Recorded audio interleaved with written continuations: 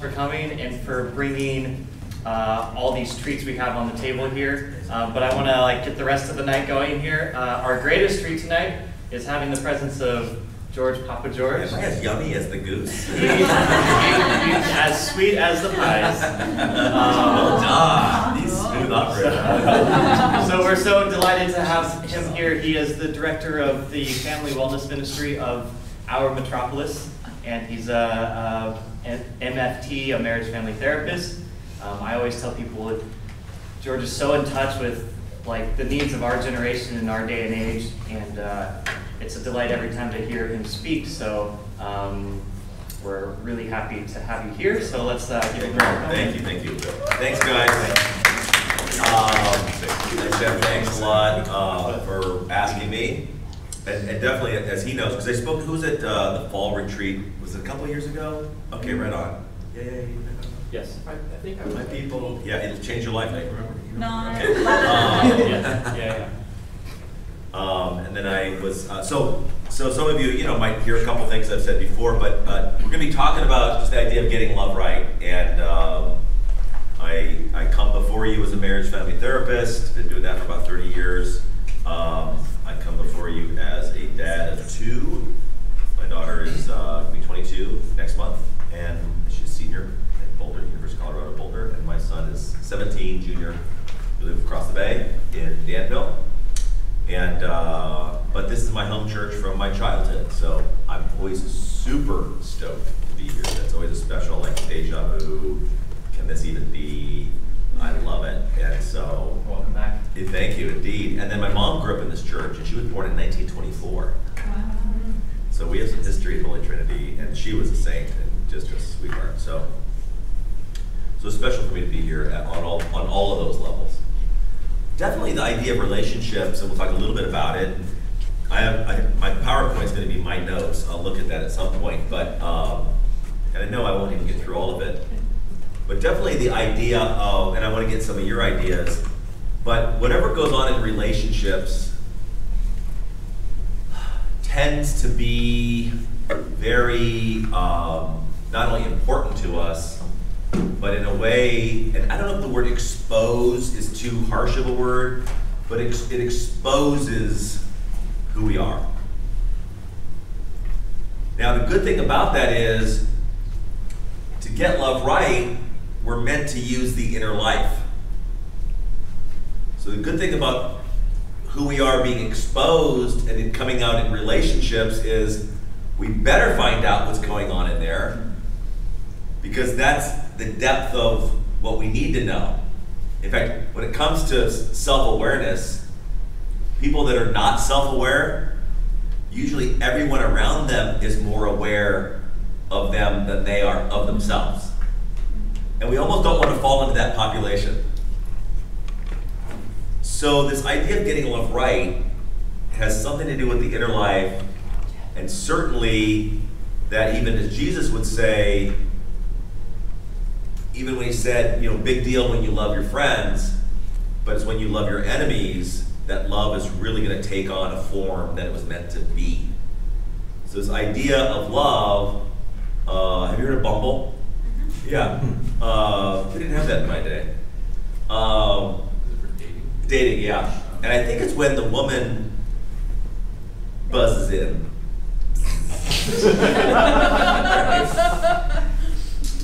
Anyway, I was just talking to a client, and I've known her forever through a lot of different relationships, and she brought her new guy, and they met on Bumble, so I was getting educated on Bumble.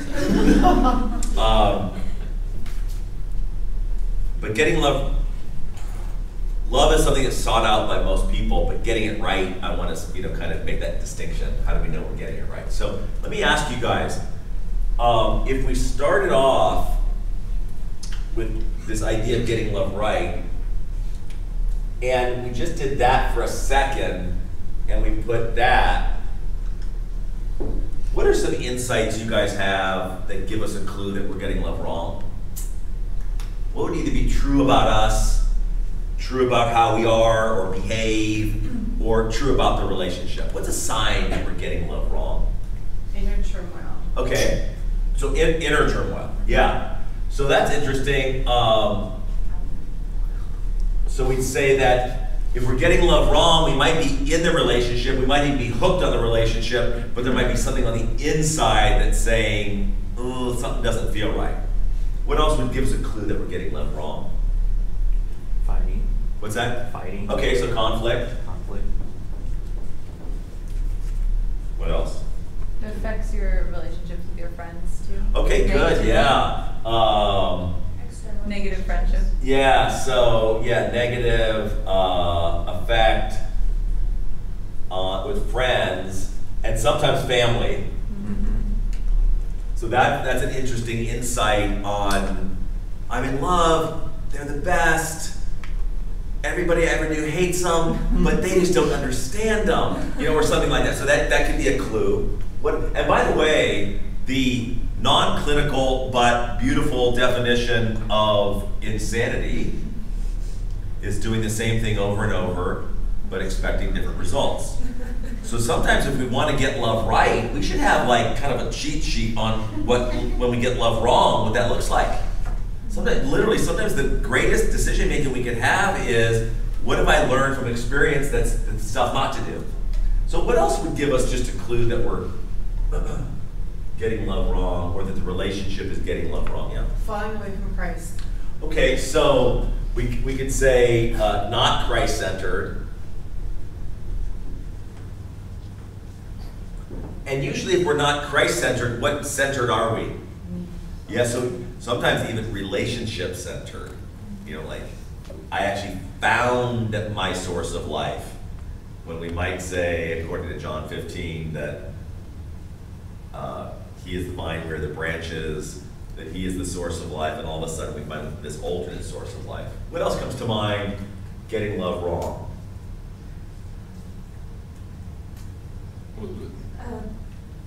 Isolating yourself, like only spending time with Okay, yeah. So definitely related to this, isolation, which sometimes on one hand could be, I'm kind of addicted, and so addicts usually isolate. And we don't often equate relationships with addiction, but we'll even play off that point a little to say, very often when we start discovering that we're getting love wrong, we actually have more of an addictive relationship with the person, which leads to an isolating, which often leads to the friends and family kind of like, oh, they just bug me now. I just never knew they were that way. And we get all these like supposed epiphanies that everybody else is wrong, or that we start isolating because we have this addictive pull. Or getting love wrong related to isolation could be that we might be someone who they insist that their love is really the only one that we need to worry about, and so they can get possessive and controlling. So none of you said controlling yet, right? Has anyone ever experienced a controlling relationship? What happens in controlling relationships? Well, they never do what I want them to do. Okay, yeah. I love it. That is so good. Is the confessional still just that way? That's so good. Public confession is on its way back. I dig it. That was smooth. What else can we learn from controlling relationships? What do we find in those? This is secondhand, but they make the person feel guilty along the time. Yeah, so a lot of times with control, you're trying to be in that relationship, but somehow you get to being left feeling like there's something wrong with you. You're just not quite getting it right according to them. So I want us to, so just from that standpoint, I just want us to start off with a little bit of reflection, because in a way, every relationship we have, we think it's sort of about the relationship, but I want us to keep in mind every relationship we have is really about self-knowledge. It's about, you're going to find out something about yourself every time. And that's a pretty good inventory to keep. Because the easy inventory is like, okay, they bugged for that reason, I don't like that. Okay, that's good to keep that inventory. But what did I discover about myself? Because that kind of education, that kind of inventory actually does us a lot of good. Okay? So, let's see what else we could say.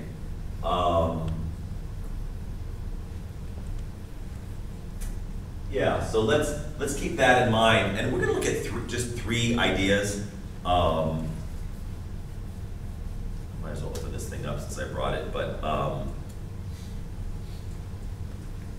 now also,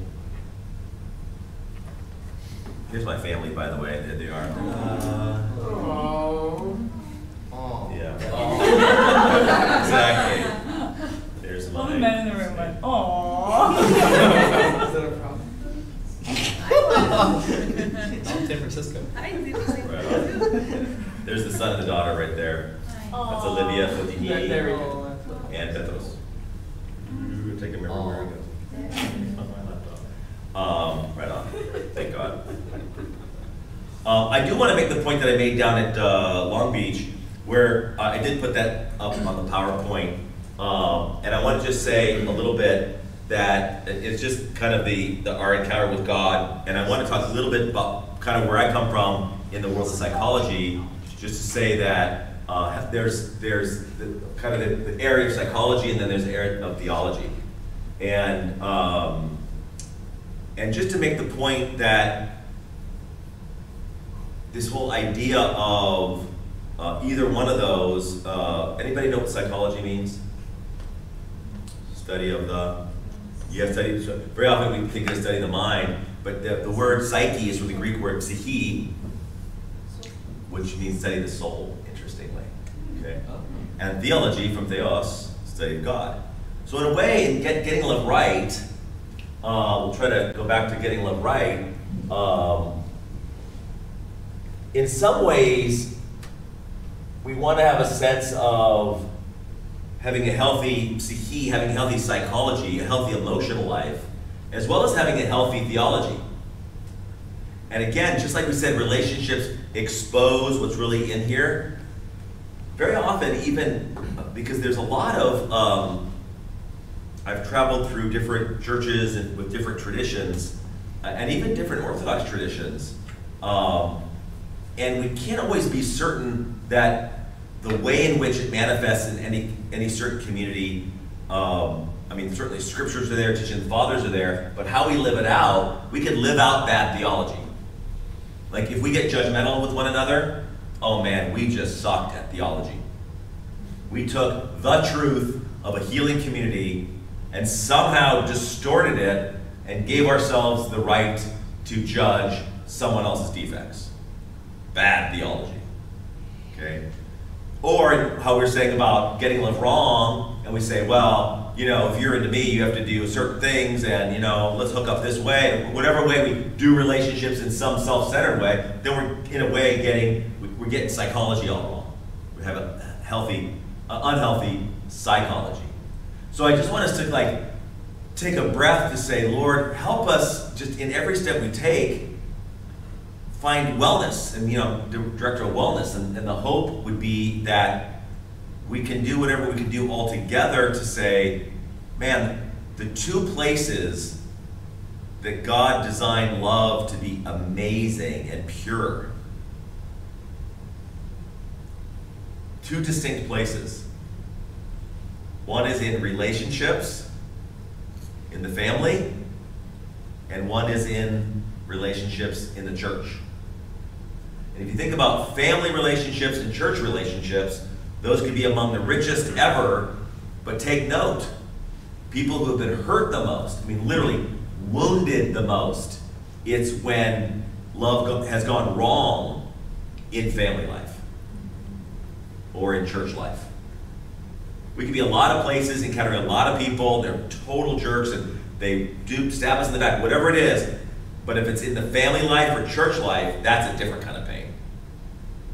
So in a way, I want us to say, even how we do church community, and I like the vibe of what you guys have, and love that's, vibing all around, and the food that's vibing too, and I have to say, interesting, we had goose tonight.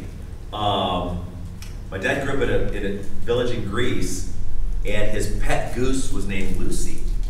And we grew up hearing about Lucy. And, is someone dating Lucy or something like that? No. We just ate goose. Yeah, right, no. So this was one of the injuries of his childhood, right? So he told the story of how his mom said, oh, go get Lucy. And he said, okay, Mom. Oh, And they had Lucy for dinner. Did she at least taste good? Yeah, Lucy was a hit, but so probably every couple months, my dad would say to my mom, oh, let's have Lucy for, and so the word for having goose was Lucy. So I grew up with a special meal. I mean, this was better than Thanksgiving. And we have almonds on it, and like little and it was like, and it was always like this amazing. We ate at the dining room on Sunday nights, and that's when we had Lucy. And so I grew up having, right, through the years, right? It wasn't the same Lucy, it was in memory of Lucy, but anyway, so I just wanted to give a shout out to Lucy, okay? Thank you, Lucy. All right, exactly. So, but you get my point on that it can be really painful when we have relationships in family that end up being hurtful relationships. There's a thing in psychology called double bind. One of the things in the studies in psychology, when you get to know what a double bind is, it would be like, if I can think of one, it would be like if, let's say, a little daughter is crying in her room and mom hears her, and the mom goes in and says, "Oh, sweetie, what's the matter? Oh, nothing. No, really, you need to open up. I'm your mother, and it's really important you tell me." And the daughter kind of collects herself and kind of gets the courage to say this very vulnerable thing. And the daughter shares, "Well, it hurt my feelings that you made my friends go home early because you said we could play till 2 and you sent them home at noon. And that really hurt me." And the mother slaps her across the face and says, "How could you treat your mother that way?" And leaves the room, she slams the door. That's a double bind. And double binds in studies of mental breakdowns sometimes have family relationships with a double bind, where you're there extending with a certain way of, in a sense, faith, and then something horrific happens and it can't make sense. The one who loves me just did that to me. Interestingly, we can say the church can have double binds. The church is a place of acceptance and God's love, and yet if we end up, in even some sermons, in some traditions, can be, I was running Beta Breakers one time. I've read it many times, but there's one particular time I couldn't help myself, because what's true, there's many things that go on. Anybody ever read Beta Breakers? Pure entertainment. Yeah, it's a blast. But something interesting is, not only do a lot of creative people show up to that, but Christians show up. And you know what the Christians do? They hold 12-foot signs that literally says, "God hates queers." That's a double bind. That's a sick, God so loved the world, he gave his only begotten son, and God hates queers. Right? And yet we have rampant this idea of certain judgmental positions in judgmental ways, that they have some notion around things like what the Bible teaches and righteousness and things like that, but holding a 12-foot sign, there's nothing about the love of God there. So we see that literally some people go crazy with the idea of Christianity and then say, "I'm an atheist," and we go, "Oh, poor them, they're an atheist, what's wrong with them?" Very often, they're the victim of a double bind. So we want to just keep in mind that getting love right, we want to get the toxins out of our system. We want to have how clean eating is really in. We want to have clean theology. We don't have clean psychology. Okay? So another thing we could say in kind of this idea of wellness would be this idea of the studies you find in basic sports psychology. If you had to try to give a pop quiz on what is sports psychology or why is there sports psychology, what would you guys come up with? What is it? Who uses it? When is it used? Is it used for sports? Okay, good. You're good at correlation. Keep going. On coaches. Use it on players. What else do we know about sports psychology? It's when someone's not performing. They've Something been not previously performing. performing and Right. something happens. And So the now- uniqueness of sports psychology, and pros encounter this all the time. You have a pro athlete, stacked, talented, committed, skilled, capable, gets it right, and then boom, he doesn't know what's going on, and he call it, he gets in a slump. And when an athlete goes into a slump, so let's say a baseball player, home run hitter, base hit, just very capable, and now he's striking out. Now his at-bats look like this. What do you think's going on? What's that? Steroids, no. No, he keeps hitting home runs. What do you think's going on for him? Mental. Something mental, right? So in the world of sports, the term that's typically used is, oh no, he got into his head. When an athlete gets into his head, uh-oh. So, when an athlete gets into his head, what's he doing? What's he doing up there? Overthinking. Oh, ooh, overthinking. What else is he doing? What's he thinking about when he's overthinking? Second guessing himself. Okay, yeah, you have doubt. When he's in his head, what might he be focusing on? It's performance. Yeah, performance. So, and what about his performance might he be focusing on? Not His the failures. Okay, present. his failures. So it could be, and his failures, are they in, what time zone are the failures in? The past. Good. So we could say when the athlete's in his head, he could be connected with his failures, he's in the past. What other focus could he be having related to his performance? Worries about future performance. Yes, so we have worries about future. So we can say that when an athlete's in their head, the two time zones for sure they're in is the past and the future. Okay? Past is regrets, failures, future is worries, or we can say what emotion goes with future? Anxiety coming from fear. Fear-driven, experience anxiety. Okay? Now, when an athlete gets a little bit of good sports psychology, what do you think the goal of that psychology is going to be? Where does the psychologist want to get them or take them or help them with? Back to the present moment. Back to the present. So here is head. Present moment, where is it? Heart. In sports psychology, they call it the zone. Help the athlete to get in their zone. To find a way to block out that wobbly tendency to think about their failures, as well as their slippery slope of slipping into the future. And typically, they have some kind of relationship with performance. And this is what's going to make the athlete extra vulnerable to falling in and getting in their head, is they might even believe that their value is based solely on performance. And so who I am, how I am, is all on the line every time. Think about that pressure.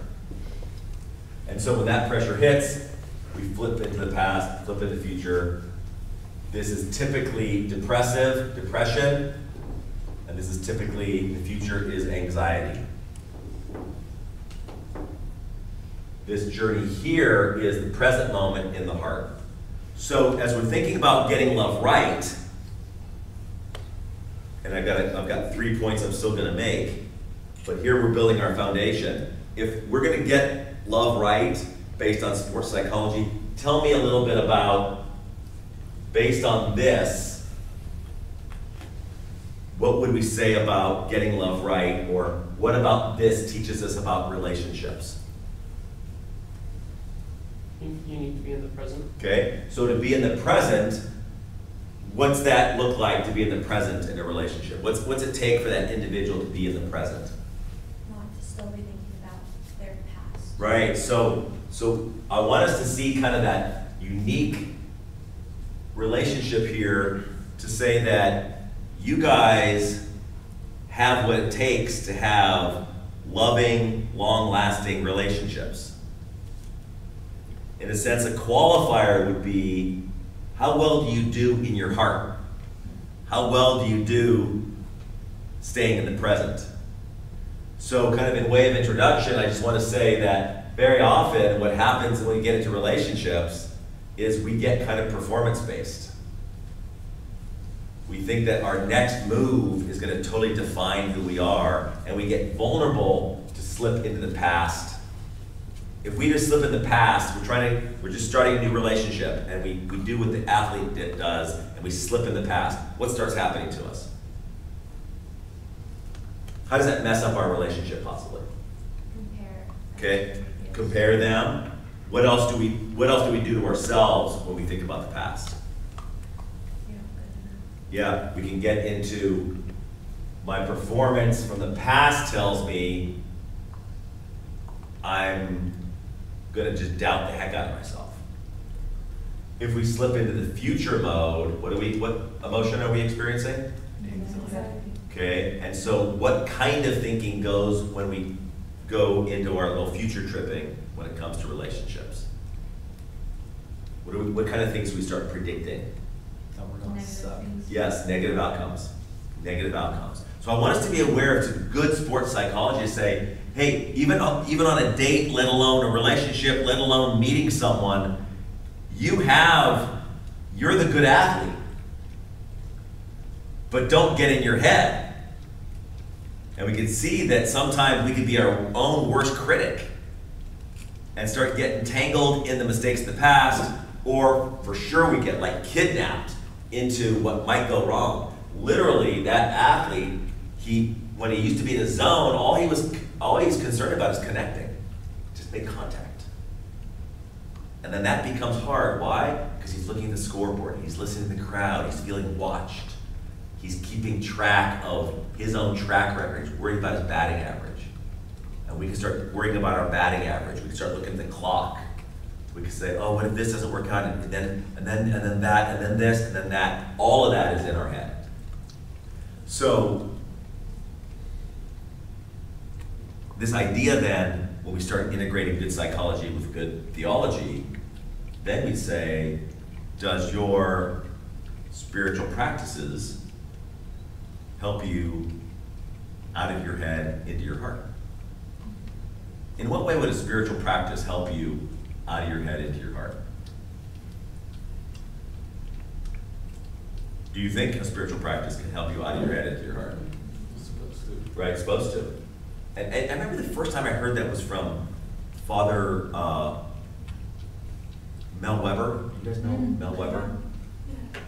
Yeah, so he's a Scottish guy that went to Oxford as an English major and came out an Orthodox priest. And yeah, awesome, because Callistos Ware was the head of Eastern Orthodox Studies at Oxford.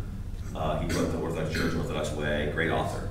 Retired now, I believe. He's a bishop, Callistos Ware.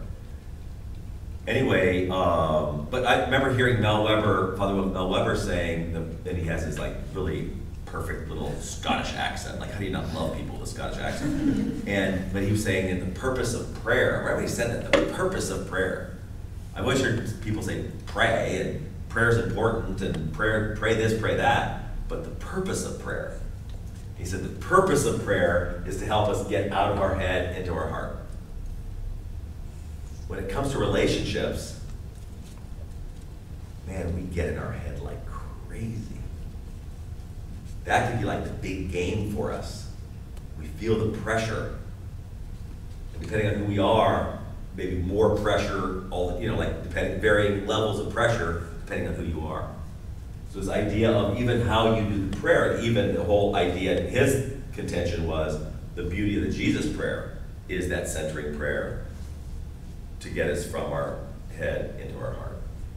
So I want to share just a tad bit more on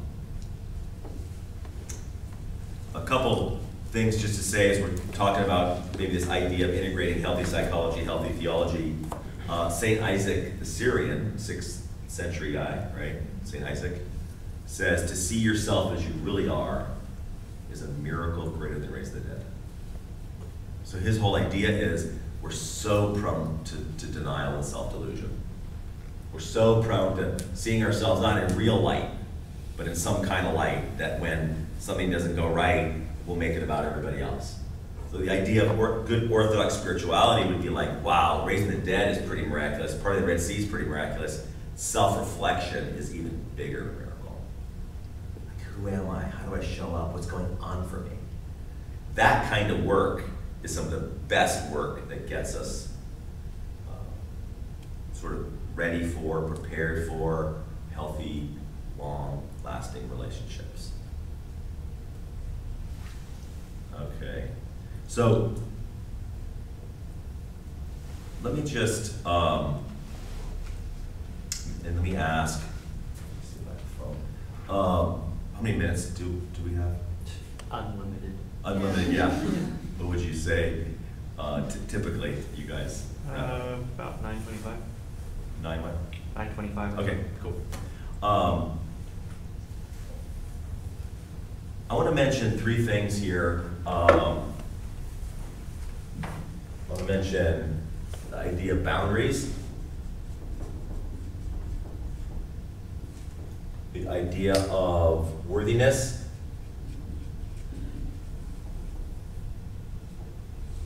and the idea of vulnerability. There you go. Let me ask you guys, in fact, let me ask you this. Let me ask you to do this. I want to give you 2 minutes. And if there's a couple people around you, I want you to come up with, if you had to then jump in, I passed out because I had too much goose and too much Lucy. and you guys had to take over based on what you come up with in the next 2 minutes. What do you think needs to be said about boundaries, whatever your notion is? What does boundaries have to do with getting love right or getting it wrong? Okay? When you come up with your theory or your explanation, what about boundaries? What does it mean? What notion do we have about boundaries as it relates to getting love right? Find like 2 or 3 people. You have 2 minutes. I'm going to start timing you. Ready, set, go. Boundaries. Just time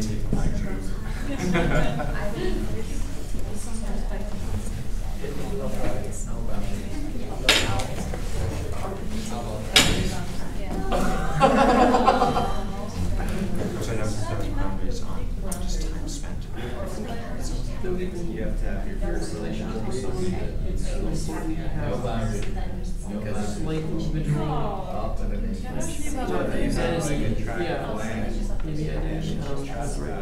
Yes, so you don't like get lost in each other too far.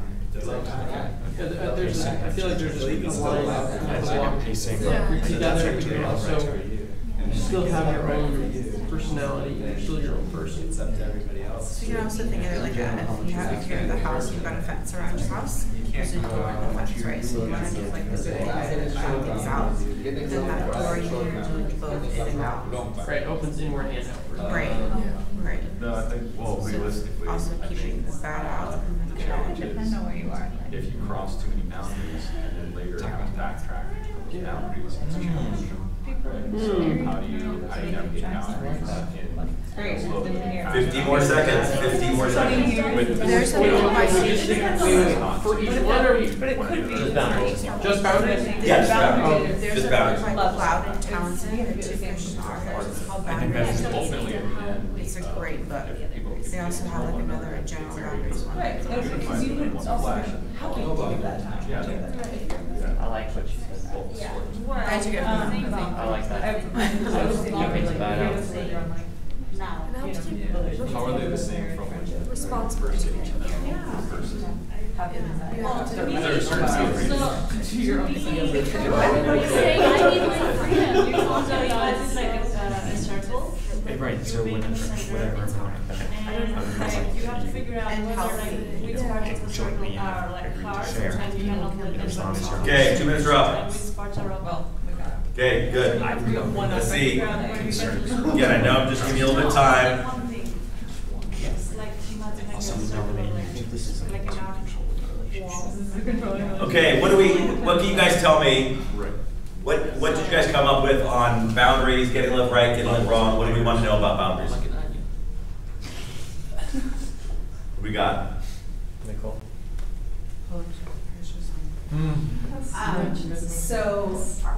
So Cloud and Townsend are two Christian authors, wrote a book called Boundaries in Dating. And so I'm not gonna take credit for this, but what I learned from them is that, and I know you may be there, so Totally. correct me if I'm wrong. Yeah. But if you imagine yourself, a house with a fence around yourself, and in that fence, in that house, you contain all that is good. And all that is, if you have a fence around, all that is bad on the outside, but you also have a door in that fence. Yep. So things can go back and in and out. And so check this out. So what they'd say is, I'm very familiar with that book. In fact, I have a couple of quotes from them too. Is one of the things they say about boundaries, and this fits perfectly with what you're saying in our little reflection here, is boundaries are there to keep the good in and keep the bad out. So the idea of having a boundary means, wow, you must value yourself enough to construct a boundary so that if you value your tulips in your front yard and you don't have a fence around it, and the kid on the bike next door keeps riding over your tulips, you could then hate every kid on the planet. Or what do you know? You could build a little fence and it really protects your tulips, and you could not hate the kid next door anymore. Right? So we even say, without the boundaries, boy, there's a lot of angst that comes from it. So, and then having the gate is you decide who you let in and who you keep out. Okay? What else do we say about boundaries? That's well done. It was like a 2-in-1. I was saying the first most important thing is understanding what your boundaries are and holding true to them, but then just respecting boundaries in general, whether they be yours or another person. Yeah, so we'd say that even skin is a God-given boundary. The basic definition is this is where I end and you begin. And so then we'd say, do I understand myself as my own person? That would be in essence like, I have a sense of my boundaries. I have a sense of what I say yes and no to. I have a sense of what's okay for me. Based on knowing myself, I would have some sense of knowing how to draw boundary lines, right? And I'd have self-respect. If a person doesn't have self-respect, what's that say about what happens with their boundaries? They don't have any on themselves. Ooh, then it's like, get the kid on the bike, go over the tulips. People can come and go, take what they want, right? So that's self-respect. Then we have the other kind of respect, which is, wow, if I'm gonna respect my boundaries, same notion is, I'm gonna respect your personhood. And I'm gonna listen to your yes and no. And if our yeses and nos don't match up, then that's a relationship principle to say, wow, we need to compromise, we certainly need to hear each other. But very often in relationships, if one person, at least one person doesn't have boundaries, then it's like, oh, my yes takes over and I don't hear your no anymore. Okay. What else did we come up on boundaries? Any other thoughts on how that plays into relationships or getting love right? We talk about boundaries on time and like on investment, like Yeah. how things need to be at equal levels. Yeah, kind of a balance thing. How can, if I look at boundaries as like even time is a boundary, right? And so a 24-hour cycle is a boundary, and how do I use my time, and what do I invest in, and am I in charge of my time, or in charge of, we could even say, am I in charge of my body? Would be a boundary. Because we can get in relationships, and if we're not so certain here, and there's a big question mark, and I'm reflecting on my past failures, and I have anxiety that this relationship's not gonna work, I might even pretend I don't have boundaries anymore because I'm getting signals that what they want is something I'm not comfortable to give. But what kicked in again? The fear of losing that relationship. So the fear gets me off my game, Now I'm in my head, and now I'm like, ugh. And then the very first answer was inner turmoil on when we get love wrong. Now we have the inner turmoil of like, I'm not comfortable with this, but I might lose them if I say no, or slow down, or not yet. And then next thing we know, we don't have boundaries. That's a fear-driven idea that I would have had boundaries, but I wasn't secure enough to have the boundaries. Okay. So this idea of boundaries then really is quite central to getting love right. Any other comments on boundaries? And yeah. There's a couple things we talked about. Please, One was, figuring out how to navigate boundaries where, especially in dating, people get to know one another, and if you cross boundaries quickly and then you have to backtrack, there's usually wounding or some sort of hurting that goes on there, Yeah. And so how to navigate it so as not to hurt one another. And then the other one was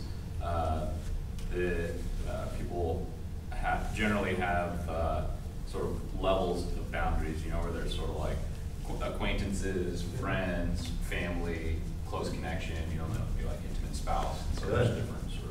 Good, so we don't have a one-size-fits-all on boundaries. We have different boundaries with different relationships depending on how well we know them, how trust works, what they've shown us. We typically have an inner circle, and that boundary would be more transparent. And a simple way to say that too, I mean, maybe crass way, but if you hook up on the first night, having sex on the first night type of idea, like, oops, mumble strikes again, whatever. Got caught up, went too far, not having enough boundary, and then what happens?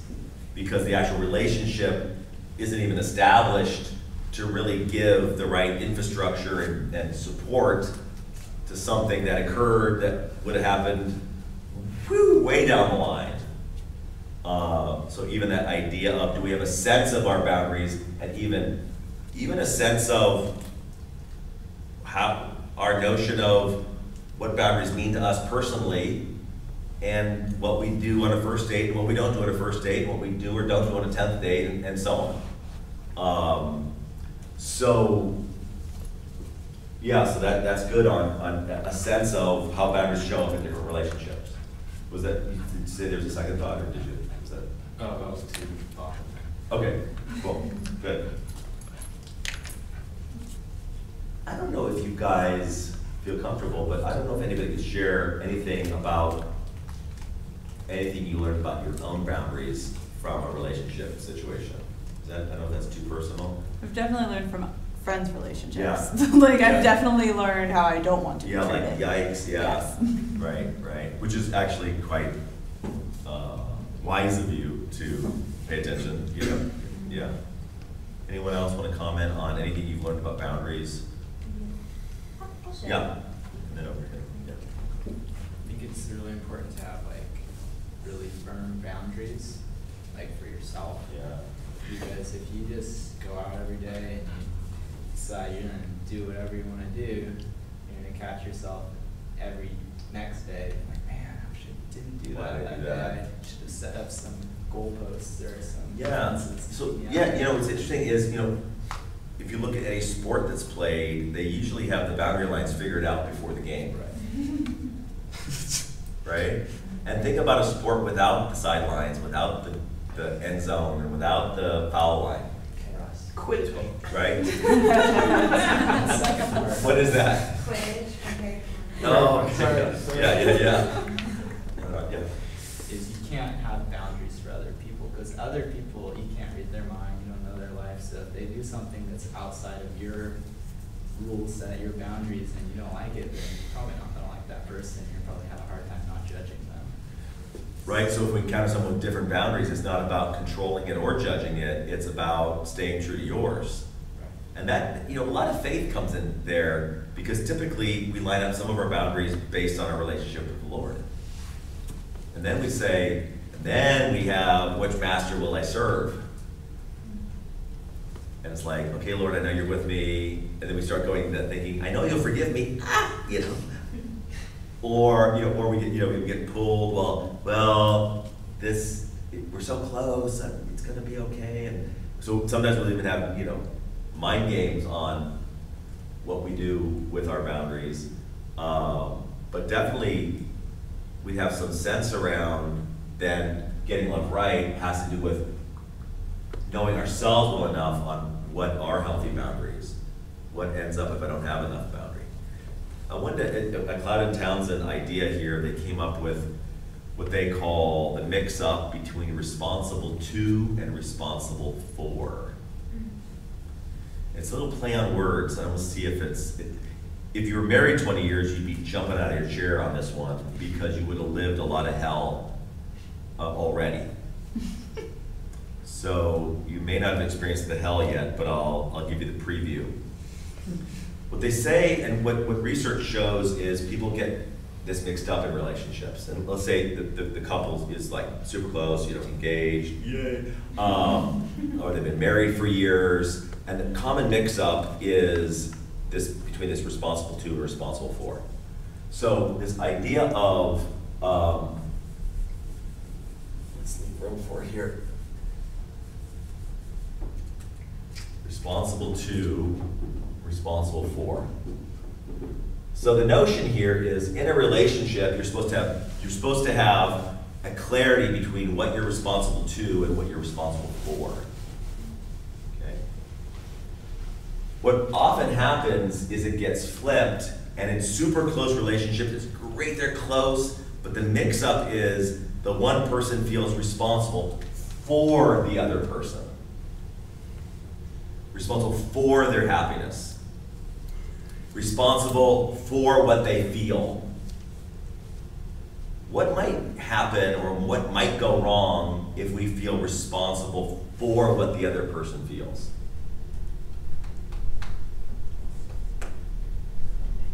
What do you think? Pressure, right? So, and I'm going to just illustrate this. If a person feels responsible for the other, then we fall into very common language we use into this whole "you made me mad."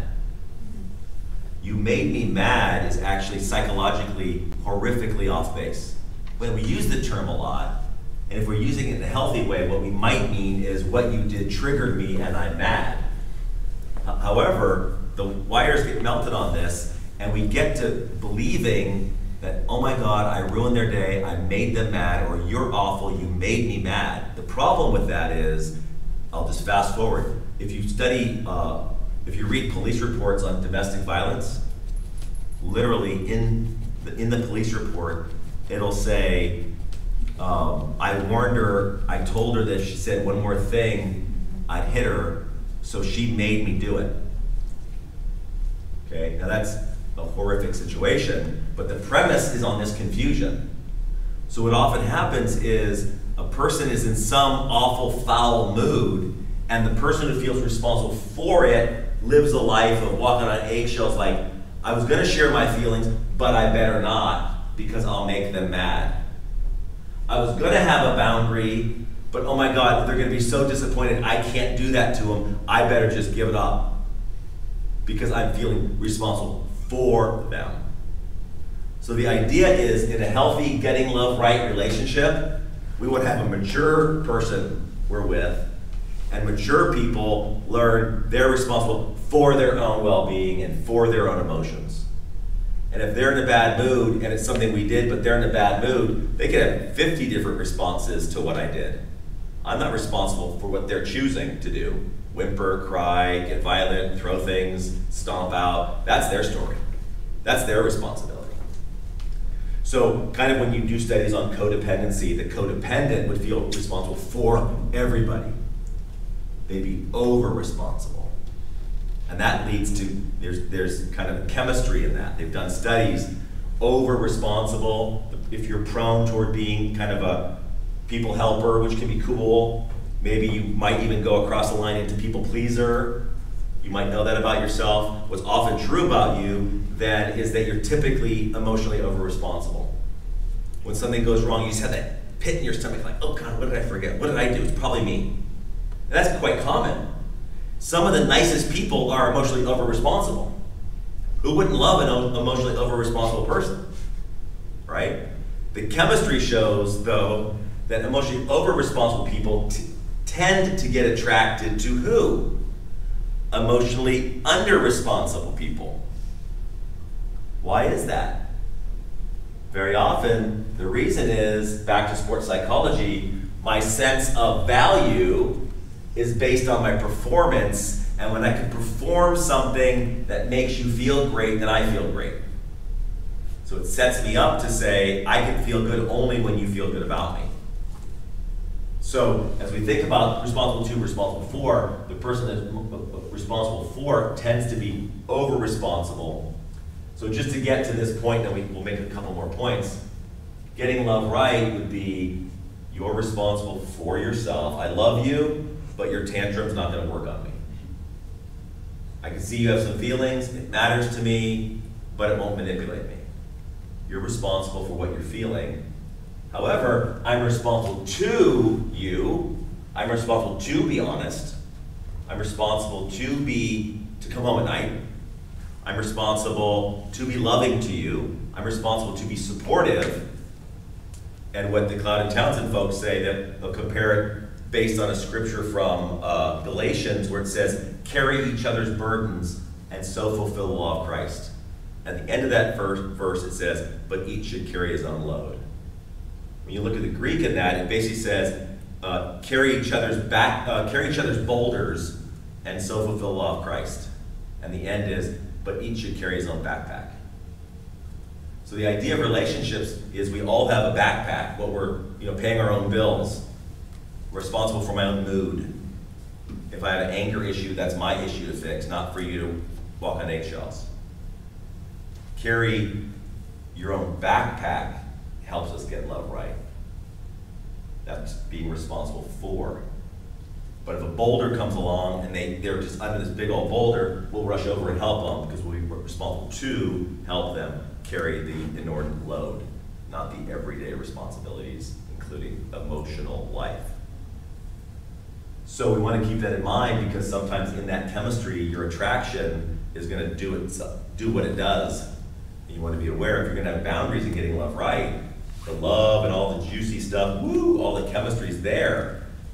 But sometimes that chemistry makes us blind to what we're responsible for and what we're not responsible for. Okay, let me just, yeah. Wouldn't you say that boundaries are part of your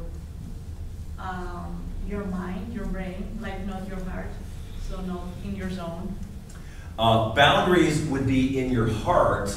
Now, it's not that we don't use our mind. The church fathers would teach the church fathers would teach sports psychology way before baseball existed, right? We'll use me.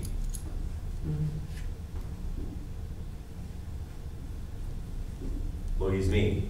We know about the Loy's me. That is what the church fathers teach when we're way in our head. Interesting what the church fathers teach. They taught that it's driven by two things being in our head: fear and desire. When we're fear-driven, we're in our head. When we're desire-driven, we have the addiction hitting us. We want to be aware we have these addictive times in life where we're like, oh my God. The Apostle Paul says, the very thing I don't do is what I do, and what I don't want to do it. All that kind of, whoops, how did that happen? That leads me, that's in our head. Fear-driven, desire-driven. Fear-driven and desire-driven, what's that say about boundaries? When we're fear-driven and desire-driven, we really have awful boundaries, right? When we're fear-driven, we'll be like, oh, I'm afraid to set a boundary. Someone might not like me. When we're desire-driven, it's like, look out, get out of the way, boundaries. Here I go again, woo! And then we recoil after and have the regret and go, oh my, and have that woozy post-addict experience of, how did that happen? Well, use me, fear-driven, desire-driven. Boundaries is in the heart, or what the fathers say is we place our head in our heart. It's in our heart. As much as boundaries seem intellectually stable, which it is, it's in the heart, because when in the heart we're centered. We go, wow, I'm dying to do that, but I'm going to have a boundary and not do that. We're actually in the zone to not chase after the curveball. We've seen this spin before. Yep. I think one of the problems why we get so confused about talk of being in our heart is because our society tends to conflate the heart with the desire Yes. rather than the will. So good. Huge point. Very often the heart gets relegated to like just those silly emotions that we get pulled around by. But interestingly, if we understand from an Orthodox perspective, being pulled around by impulses and desires is of the head, and emotions then come from the way we think. If we have sick thinking, if we have distorted thinking, we're going to have inflamed feelings. If we have an inflamed feeling of depression or inflamed feeling of anxiety, we didn't just inherit that feeling. That feeling came from a distorted thought. And the distorted thought is, I don't think I can hit a curveball. I don't think I can be successful in relationships. That's a distorted thought. It's a distorted negative thought. From it, then, we get inflamed feelings of self-doubt and anxiety. So the boundaries actually would be the centered person has a sense of who they are and not getting driven around by fear and desire. Can't you also have too many boundaries, like unrealistic, not personal boundaries in your heart? But Great point. There's a book called Mindset. It's a pretty good book. What it gets at, as an example, that makes me think of it is, and this is actually true in like religious settings. Some people who are attracted to religious settings are actually rigid thinkers. What that book calls a fixed mindset. So boundaries are not meant to be rigid. We have to be very careful. It takes a lot of discernment. That sometimes we get all the boundaries in place and what we actually built was a barricade. And we're not dealing with our past pain because we're afraid to get it wrong again and we want to get it right. And we get such a labyrinth of maze of boundaries that the poor sap that makes it through all that is probably dead on arrival. Okay? So we have to be aware of boundaries are meant to keep the good in and keep the bad out. It's not meant to keep people out or love out or even some amount of risk, some amount of vulnerability. But yes, sometimes we'll call it boundaries. And some people who are just plain rigid and controlling will be like, no, it's my boundary, I don't do that. But I'm bleeding on the street, no. You know, like you're like, oh, they call that a boundary? Wow. So again, like anything else, we could use all the right terms and use it wrong, okay? All right, so I think we have a sense of having boundaries helps us get love right. And just almost in a way of review in the ways in which we use boundaries, we could have different personality types. We could have the compliant person, and a compliant person is saying yes to everything because they're afraid to say no. A compliant person is a people pleaser, they'll have a hard time. Whereas some people, they'll be boundary busters. They don't even hear the words that set boundaries, and they're controllers. We want to be aware of controlling personalities. We might have some people who just avoid, and they're just like, anytime conflict is coming, they don't they don't even stick around for it. They're afraid to show up to it, okay? So, moving right along, because we've got to. So, I'm going to just make two more points here on worthiness and vulnerability. Now, I'm going to give you, I'm going to give you 1 minute. I want you to turn to a person next to you. What in the world does worthiness, our own worthiness, have to do with getting love right? Let me see if we come, it's a pop quiz. What is worthiness, our sense of worthiness? How does that affect how we get love right or not? Ready, set, go. Find that person. Worthiness. So, if you're deriving from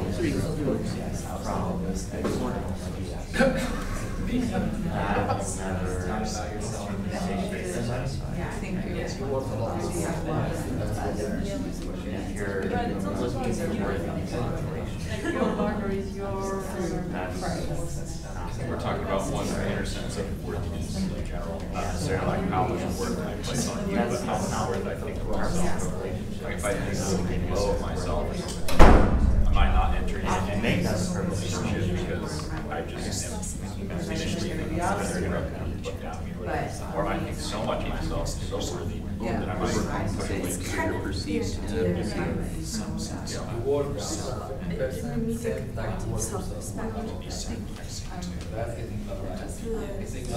No matter how much overgivers. you may feel like screw up, like, It's not that much there's what you're willing to take. Yeah. You want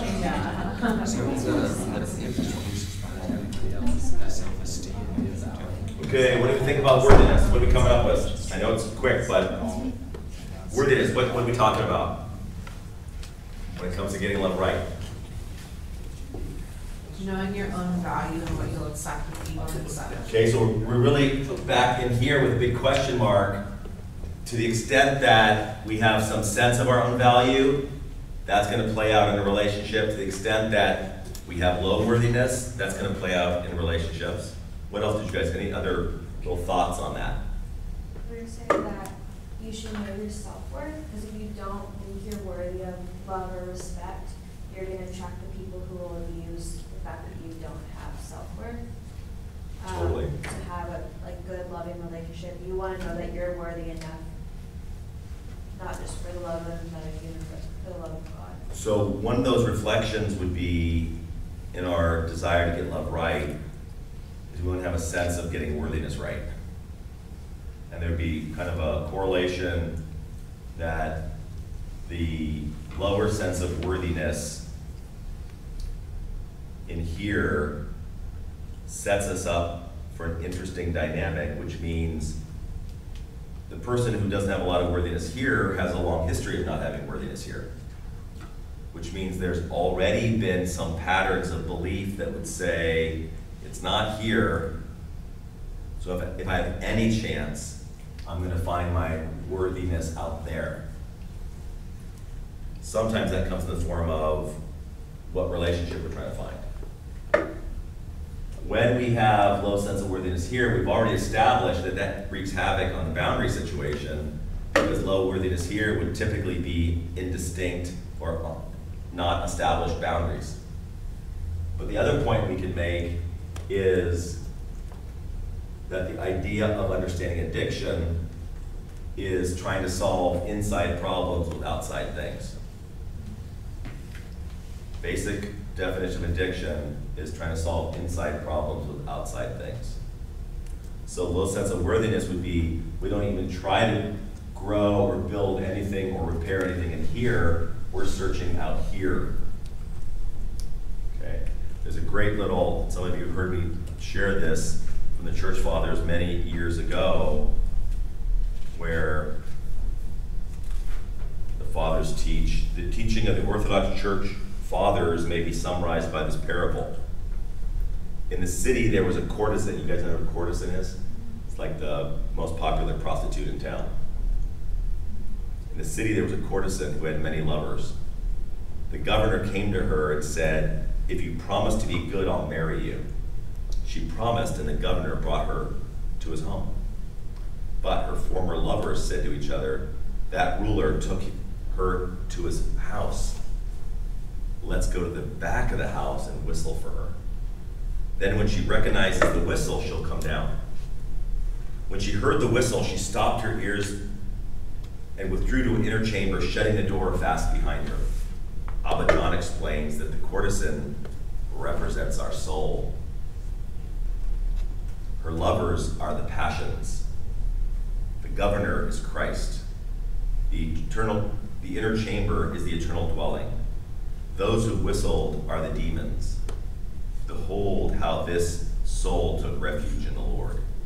Here we have an ancient Orthodox description of addiction, and that is our passions, our sufferings, our desires, our attempt to find love in all the wrong places is going to be whistling, and we know the sound of the whistle. And we've probably even taken that journey out here trying to feel some sense of value. And so we want to see that in this sense of worthiness, that again in our spiritual walk and in good healthy psychology, we'd say there is a home here that we're supposed to return to. The parable of the prodigal son is we go off to the foreign land, we squander who we are, and then it says we hang out in the pig pen long enough, and we go, what the heck? And then scriptures say, when he came to himself, he stood up and turned toward the Father and went back home and stopped going out here to find his sense of worthiness. And so we have both the spiritual health, and this is where Christ dwells in our heart, as well as where you're welcomed to live in your own heart, being who you are, being who you're called to be, finding your calling, your purpose, and being true to that. Otherwise, if we're not living in here, the whistles are going to come, and we're going to go out that back door and then go, what's happening with my life? And so this idea of worthiness plays a big role. This idea of, in our Christian walk, and really the deepest part of our psychology is meant to intersect with the deepest part of our theology, that our worthiness comes from that connection, from the life giver who breathes life into us every single day. Just to close our time, because we're out of time, but just to say this whole idea of vulnerability and what we do with it.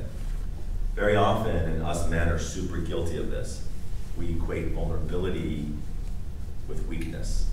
We equate vulnerability with run for the hills. We equate vulnerability with covered up. And the idea of good, healthy vulnerability is that you have permission to be you, courage to be you.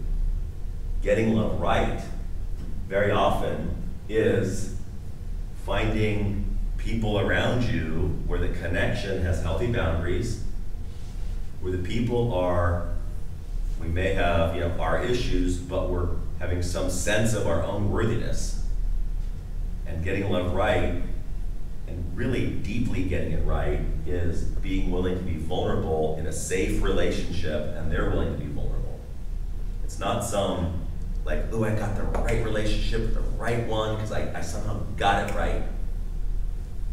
Getting love right is the outcome of a life where we're committed to healthy boundaries, working on our sense of worthiness. And keep in mind, sense of worthiness, big mix-up in the younger generation. It's always been there, but I'm seeing it like on fire, which is just this mix-up between shame and guilt. Guilt is I feel bad about what I did. Shame is I feel bad about who I am. So what's common is when we encounter our own vulnerable flaws, we feel awful, or someone else sees us make a mistake and it hits the nerve because we're the mix-up between shame and guilt. Typically, when we accidentally mix it up and get into shame, then heck no, I'm not gonna let you too close, because if you see the uglies that I know about, then you're gonna hate me as much as I hate me. That's a shame-based thought. So even as we untangle that and say, wow, my worthiness is in Christ, and my worthiness is just in my humanity, and we're on an even playing field to have our own flaws, having that relationship with boundaries, sense of worthiness, and this very courageous and actually compassionate. Let me close with this. Simply to say, in just the political scheme of what's going on today, so much judgment going on, is that we want to keep in mind, very common in the world of vulnerability, is that when we see people's flaws, we tend to view it as almost disqualifying them. And the unhealthier we are with our own lack of worthiness, it actually makes us really good candidates to actually be quite judging, because to the extent we judge here, we're eventually going to judge there. So I just want to make that point of you're going to be challenged with the people you encounter in each other, that after a while you're going to stop seeing them as a person, and you'll just see their flaws. What often happens is divorce rate is high after 25 years, because at some point the flaws in the people is all they're seeing in each other. Most conflicts in parenting, a lot of parents blame it on their crazy teenagers. But part of it is the kid's been around enough to show their flaws, and the parent is sick of it, and the kid has been around their parents seeing their flaws, and they're sick of it, and they're no longer seeing each other's people. I want to close with this one thought, and it was something I heard from Deacon Stephen Muse, who's a Christian psychologist, who's Orthodox now. He's a Presbyterian pastor. Now he's a deacon in the church back in Georgia or somewhere, author, really amazing. And he was speaking at a marriage conference that I was speaking at. He was talking about intimacy. He's saying that intimacy really gets lost in marriage over time. He says one of the reasons why, he says you have to understand the Latin word for disciple. And we said the Latin word for disciple is the word pupil. I trip out on that word. I flash back to second grade because my second grade teacher would call us pupils. And it bugged the crap out of me. It's like, why in the world is she calling us pupils? I'm like 7 years old. Why are you calling us pupils? But I had to just accept it. I couldn't control it, I guess. I didn't even know why. But like, I equated some idea that pupil is student, I guess. Well, all those years later, I fast forward to Deacon Stephen Muse's talk, and he says, talking about intimacy in relationships. He says the most intimate relationship is like a disciple relationship, with a discipler and mentor-mentee. They get each other. And he says that kind of intimate relationship, as he was comparing it to marriage, is the word disciple because it means pupil, because that kind of relationship is a pupil-to-pupil relationship. It's a relationship where I see you and I don't judge you. You feel seen in your most flawed day. A relationship that is very aware of differences, and yet I see you as a person. I don't see you as a collection of defects. I see you as a person. One of the most intimate relationships we could have, even with friends, is feeling seen. So as we think about boundaries, worthiness, and vulnerability really connects with this idea of having a life where you let people see you. And there's an energy to that. There's a vibe to that. Be seen. Be okay with who you are. Let you be you. Let it be seen. And someone else wants to be seen, and there's a special chemistry that happens there. So with that, I'll wrap up, and thank you for your good attention, and thanks for dinner, guys.